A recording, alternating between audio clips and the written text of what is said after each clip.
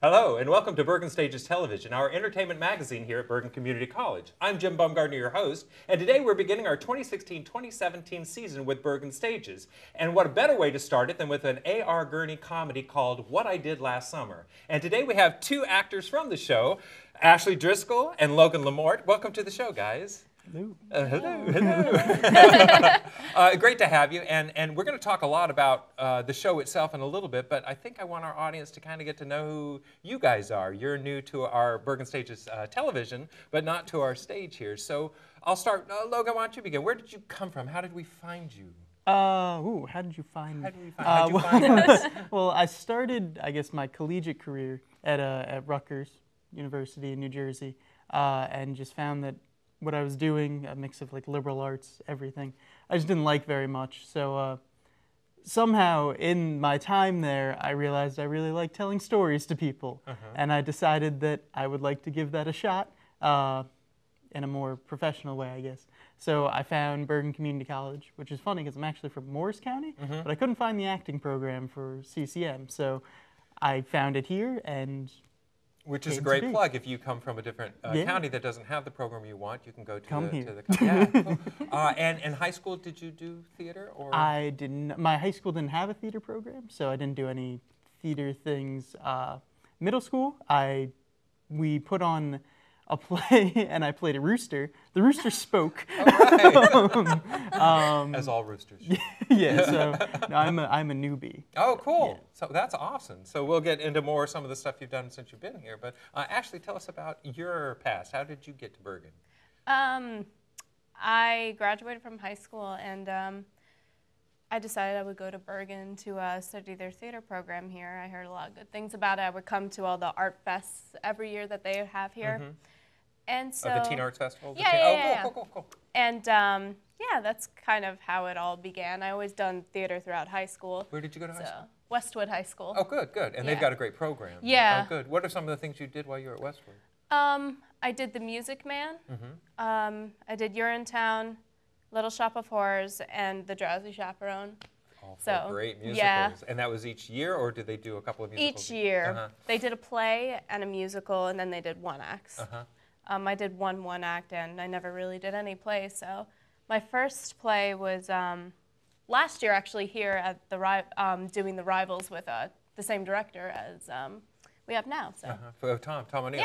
Yeah. And so you mean your first play, not a musical, was the first time you did it while you were here at Bergen? Yeah. Cool. And so high school was the first time you felt the acting bug, or did you get to play a rooster? Yeah. That's how you get it. I always did theater week in elementary school, but I never really started to consider it as being a career until high school. So. And here you are at Bergen. Good. And so at Bergen, Logan, I remember because I was fortunate to have you in my class in Intro to Theater. What other classes does an acting major take? What gets you? What have I taken? Well, basic acting technique. And you've taken that as well, Ashley. Yeah. What do you do in a basic acting class? A lot of improv. A lot of, well, I took it with Mary Clifford. So there's a lot of just kind of on your feet, just kind of going with it, kind of, I guess, beat by beat, improvisation. Good. And like just for our novice audience, they're probably going to think improv being stand-up comedy improv. But that's not what you mean, right, Ashley, when Logan's talking about improv? Basically, you can sometimes be given a scenario based on what you're assigned to do. And in the moment, you just kind of have to come up with an own scenario in your head. I guess that's how I would describe it. And you come up with your own scene and what your character's doing, like, on the spot.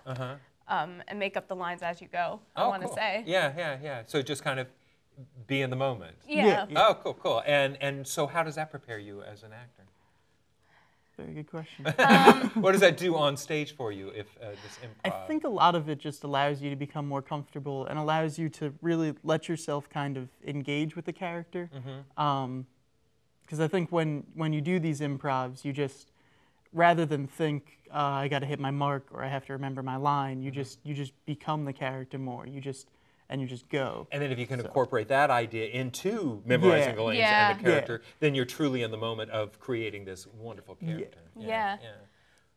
And then there's monologue work as well, or do you not do that in basic acting? Don't do that until scene study. And there's trust exercises, don't you do Oh, these trust yeah. exercises? Oh. We I have the remember really doing strange this. So acts. what are, Oh what are my the trust gosh. exercises? Lots of trust falls. Oh, yeah. Do you remember, I know it's been a while. It's been, what, a year or two since you've taken it? Yeah. But, I think my favorite one was where they sit you in the middle of a circle of people and you have to just get pushed around by them. That one was and you're interesting. trusting that they're not going to let you fall? Yeah. That's kind of nice.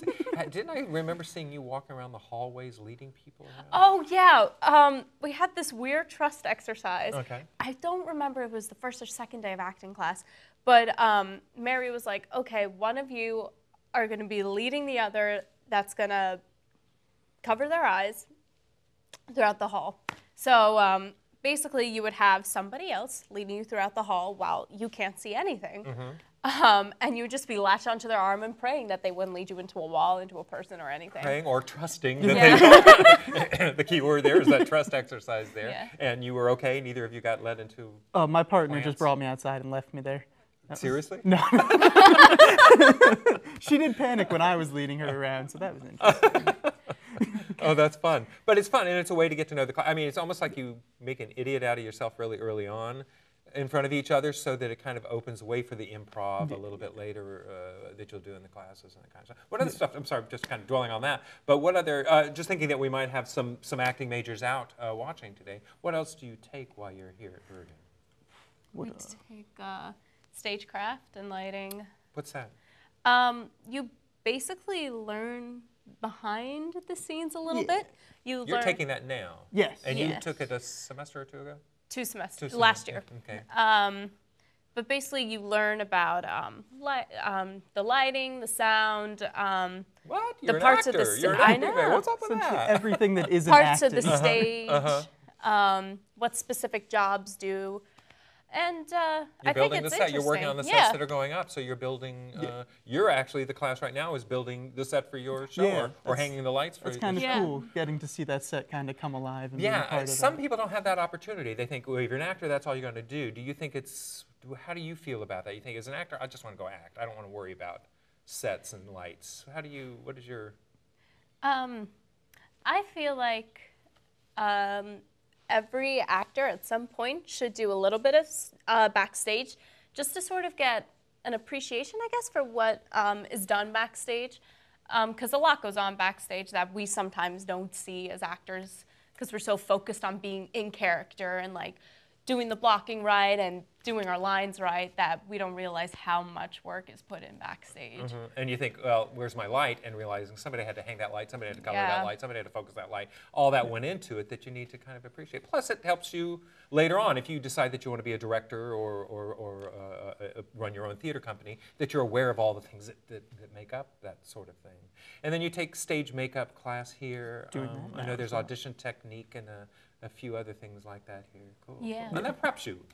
So you've also done shows since you've been here. You talked about Rivals, Ashley. What else have you done since you've been at Bergen? My first show was Company. Yay! Yay! That was fun. I love that show. Great cast, great music. Yeah. And then my second show here, I assistant stage managed and it was called The Complete Female Stage Beauty, directed by Mike LaPointe. And then I did 2 things over the summer, which was Suburbia on Stage 2. Right. And then a fundraising show called Cabaret for a Cause. And then Rivals, and then soundboard operator for South Pacific, and here I am now. Which is cool. You've done all this backstage stuff as Yeah. well. So you're learning all those kind of things and watching actors. And I think sometimes you learn by watching other actors. And, Yeah, you do. And things you should do or shouldn't do after watching those Yeah. kind of things. So it's kind of neat It's to interesting. be the soundboard. Great to build up that whole resume with all sorts of Yeah. things like that. That's great. And Logan, your My career here at Bergen so far. much less impressive Early on. and grandiose. But you gave me my starting role in South Pacific. So Wow, shout out to cool. Jim. And that was your first role ever? Other than the the Rooster. Oh my Yes, gosh, I had yes. no idea. Oh yeah, well, wow. try and keep that, secretive. So We'll have to people bring don't back think the about it Rooster too someday, much. though. Yes, we will do that. But yeah, and now Ted in what I did last summer, and hopefully more this year. Cool, cool. do. And I know I want to get into talking about what I did last summer in just a minute there, but I do want to talk as an actor. We have two different theaters here. We have our proscenium arch theater, the bigger theater, the picture frame theater, the Saccone, and we also have our lab theater. And you have acted, both of you have acted in the Saccone theater, and you did a couple of things in the lab theater. And now you're, of course, what I did last summer is over in Interhall Lab Theater. What do you, is it a benefit as a performer, do you think, trying these different spaces? I definitely think so. I definitely think so. Because some people always turn to me and say, why don't you just do them all in Saccone Theater? I mean, I feel like some shows you need kind of like the audience to be there, like right there. You mean as an Ender? Yeah, right yeah, as an Ender's theater. Because I feel like some shows are more geared to interact with the audience and get the audience more engaged than some of the shows in Saccone already have some of the flashier like sets or the flashier, I don't. Larger cast. Yeah, larger cast. Too. Yeah. But I think that you might want the distance. Yeah. Is that possible, like Company or South Pacific? Yeah, because I feel like it'd be too much for the audience. Yeah, imagine that in the intimate space. Especially with an ensemble, you would just... Overwhelming. Yeah. And I think there's that big picture. I think where you're going with scenery, you want to be able to look at this big picture out there. And in Ender Hall, you're sometimes so close that you don't get to step back, but you don't need to because you want to be that intimate involved in there. So we'll keep the two theaters is what I'm hearing. This is still a good idea. But I think you're right, actually. I think you have to pick which show you're going to put in what theater because some don't fit in other spaces there. Some will go, why do they put that in this theater? It would be better in the intimate theater kind of thing. And I think it's good training. I think as an actor, you might not start always working in a proscenium theater. You might. A lot of our off and off-Broadway theaters are very intimate spaces like our Interhall Lab Theater. So I think probably I'll, as producers say, I think it's great training for our actors to know the different kind of the variety of spaces. Does it change you as an actor to play those? Do you find you do anything different, or you're finding it yet because you haven't been in there performing in front of an audience yet? But Ashley has. Do you find you did anything or do anything different? I feel. That's a good question. Now that I'm trying to. You're more aware of the audience. Yeah, you're more sitting there, that front row. You're more aware of the audience. I feel like I don't know. I feel like I'm more closer with the audience. You mean as a connection with them, or when I'm in Ender rather than Saccone. I also find myself, I guess, projecting more in Ender than I do in Saccone because you don't have a need for mics or anything like that. Right. Yeah. I don't know, really. Yeah. And Logan, we'll get back to you then on that once you perform there, because you'll have that audience suddenly almost in your lap. You're going to be that close to them. Oh, yeah. Well, I plan on sitting on it. And it's special for this. Planning on sitting on those a few laps while you're there. And it's just future-wise. I know, Ashley, we began talking about this. What is, after you finish your Bergen time here, what do you plan to be doing? I plan to transfer, hopefully, to a 4-year college and continue to study theater. And to get a bachelor's degree. Yeah, to get a bachelor's degree. And that's kind of what I hope to do, and hopefully something in theater will come along the way that I can jump to and make a living with. So once you finish, you're ready to get out there into the world of actors and audition and like live in New York? Or are you film, or what are you thinking? I was thinking more along the lines of New York. You know, stage is. I love the stage. I've done a few film things, but I like stage a bit more. And I think where I am, in vicinity, I guess, to the city, I'm fine. I don't need to move anywhere. So. Yeah. And Logan, when are you finishing? How much time do you have? Should be next semester. Oh, okay. I like to just mess things up occasionally, but after I finish, hopefully I kind of go along the same path, get a bachelor's. Really just kind of continue training and gaining confidence, and then just step into the world of rejection and abject failure. But staying in theater, in live theater, or are you thinking film as well? Or I mean, ideally, I'd like to touch on everything just because I like experiences, and I would love to just see what I like best or what fits me best and what I get most. But I the idea of being applauded every time you go to work is pretty nice. So Nice. I wish it happened everywhere. Yeah, You're so- at the cafe latte machine and nobody's Yeah, applauding me there. So someone- yeah, totally. And I know that we're going to have to take a break, but I want to get it back because you have a little military background as well. A little yes. stint there. So, so we're going to come back. We're going to talk with Ashley and Logan a little bit more about their life, and then get into talking about the show you're in and where we are in the process of the show, and maybe tell the audience a little bit about the story. All right? So we'll be right back. So come right back with us. A boy born in Joplin, Missouri was fascinated by anything with wheels and a motor. The odds of him going on to fascinate millions with his talent? 1 in 260,000. The odds of this born racer having 157 career top 10 finishes in NASCAR? 1 in 125 billion.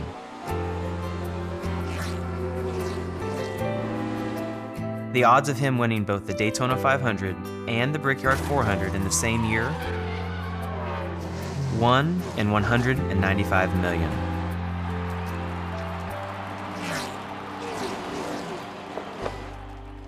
The odds of a child being diagnosed with autism? 1 in 68. I'm NASCAR driver Jamie McMurray, and my niece has autism. Learn more at autismspeaks.org/signs.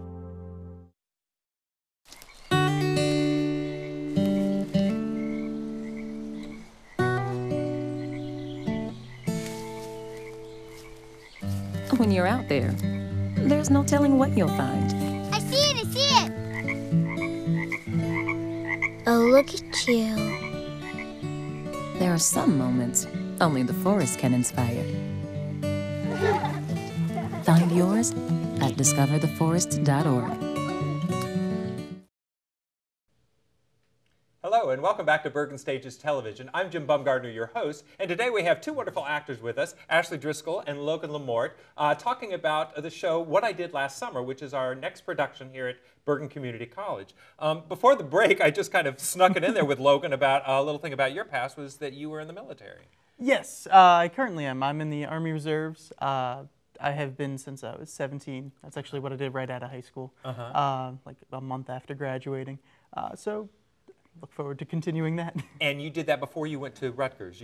Yes. You enlisted, and you don't have to serve. Is this the weekend kind of thing? Yeah, month to month? it's you do the weekend? Yeah, 1 week in a month, a couple weeks in the summer. But you haven't been just deployed. There's nothing like No deployments yet. So good. I got about a year left. So. to be in the reserves, or Yeah, and on then my it's done? contract. Oh, cool, so. cool. And did that give you any benefits to being in school? Is there any? Yeah, there's some educational benefits. Oh, sweet. You know, a certain amount of tuition paid and.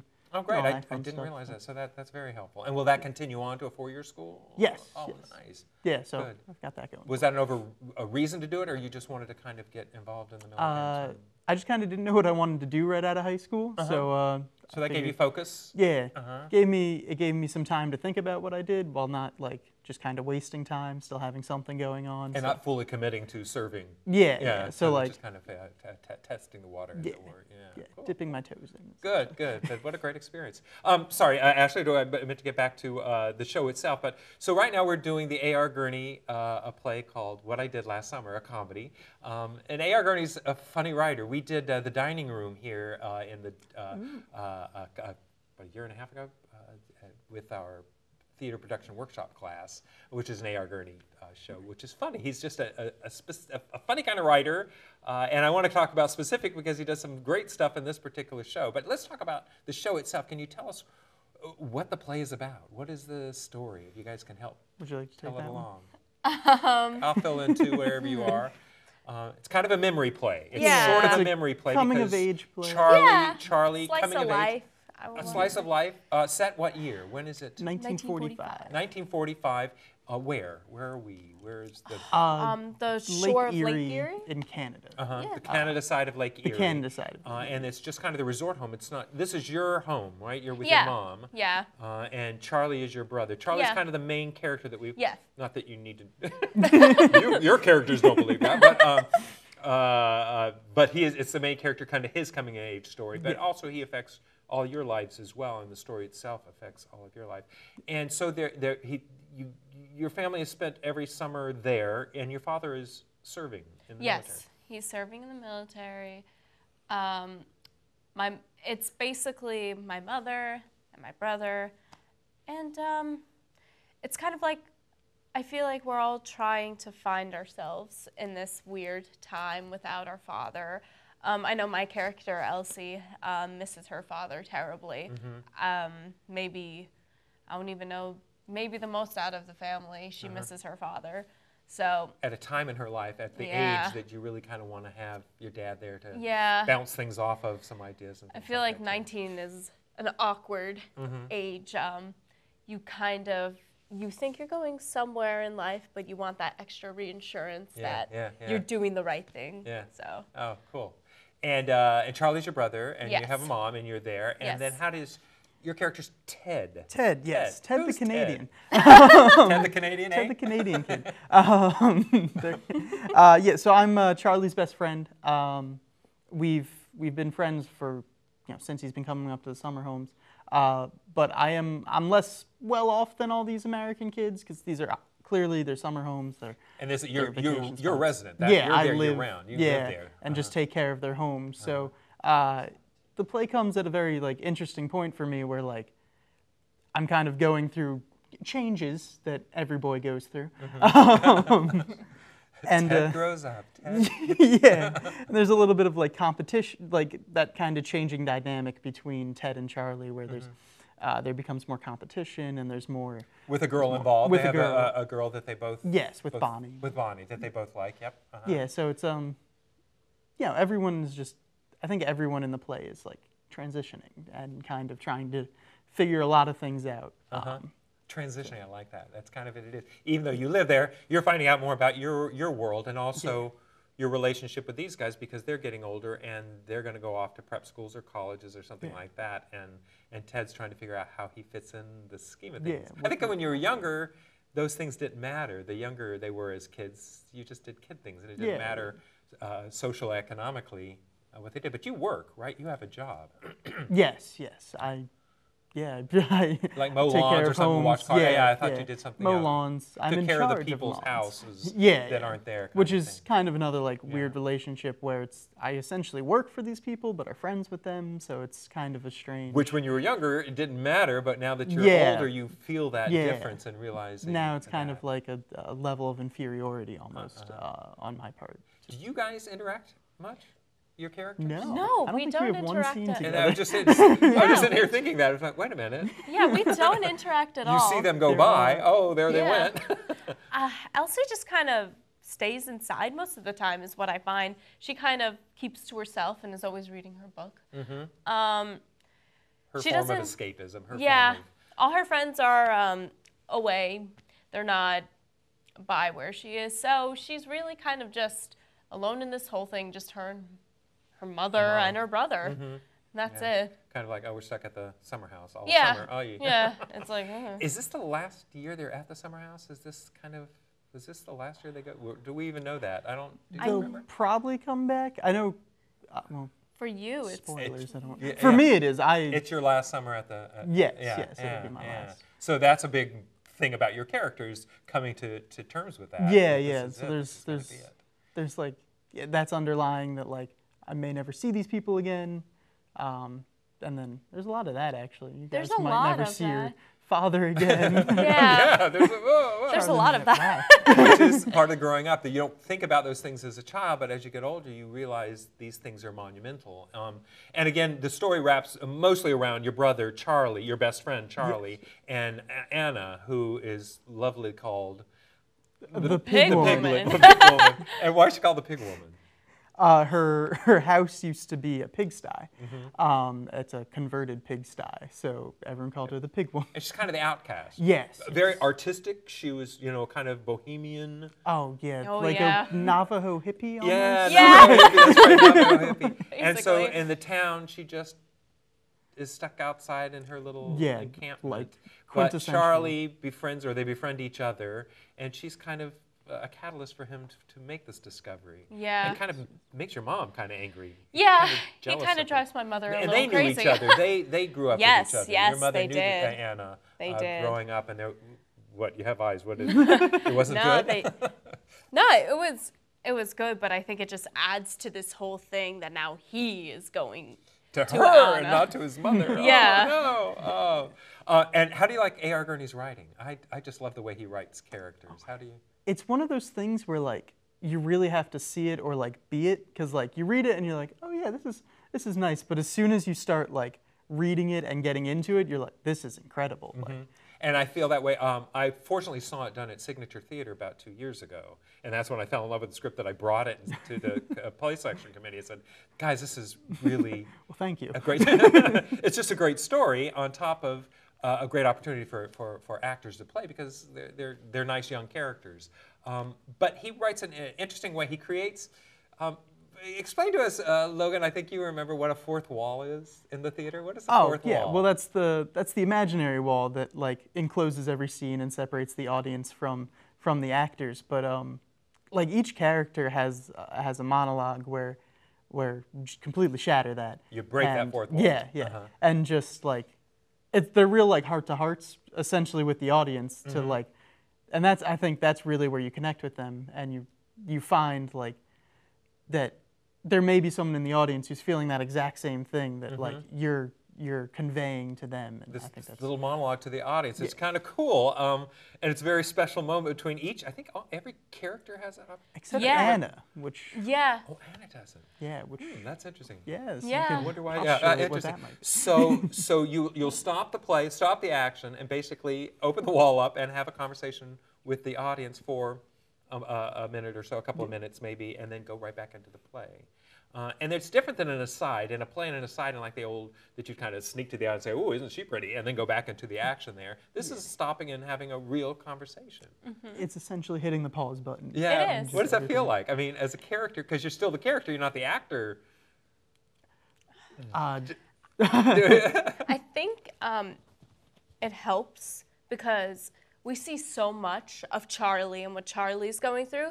I think it really helps our characters to see what our characters are going through and what our characters are feeling as well, that you might not see throughout the whole play if we didn't have those breaking up the fourth walls. Right. Yeah. True. Yeah. And it makes you understand, I think, each character a little bit better and maybe feel personal connection with each character. And that you could have, like we said, it's kind of a memory play from Charlie's point of view, but it also tells us you have a memory in all this too. You remember what happened that summer and why it was so important to you.